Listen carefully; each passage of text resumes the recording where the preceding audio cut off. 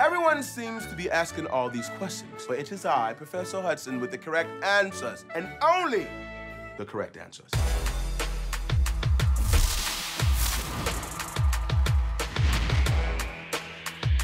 The lesson for today, sliding in DMs. This is perfect for today's age because they know nothing about approaching in person.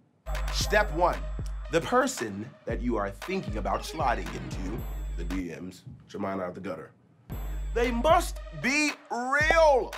If she is following more people that's following her, 9 times out of 10, she or he is a catfish and you do not want to waste your time.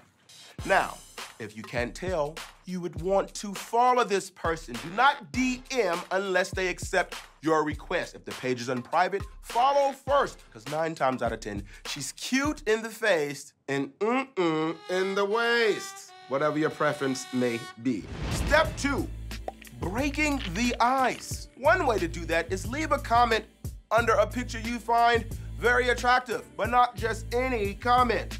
Something that will stand out. Hey, I want to call her beautiful, or this is nice. Wrong! You want to comment something that she has not seen before. Hey, this picture makes me want to eat your boogers.